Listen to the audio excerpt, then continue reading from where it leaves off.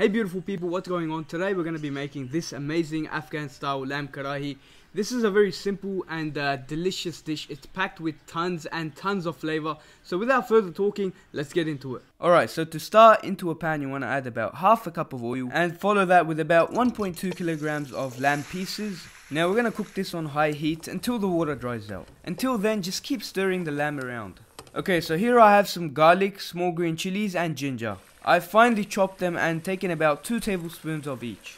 Once you add those in, you want to add in about 2 teaspoons of salt or to your preference. Mix it around for a bit and let it cook for about 2 minutes. Now you're going to start smelling the actual aroma of this dish. 5 chopped tomatoes go in, followed by a tablespoon of crushed cumin seeds, half a tablespoon of black pepper and half a tablespoon of Garam Masala. Now we're going to cover the pan with a lid for about 10 minutes because we want the flavors to soak in and the meat to get nice and soft. Okay, once we take the lid off, we're going to go in with about 2 tablespoons of fried onion, a teaspoon of chili flakes, 1 tablespoon of crushed coriander seeds, and give it a little mix. Okay, finally we're going to top it off with half a tablespoon of fenugreek and squeeze in half a lemon. Now this is going to be the final mix, I promise. Now all that's left to do is take it out in a plate, top it with some ginger and green chili, and enjoy.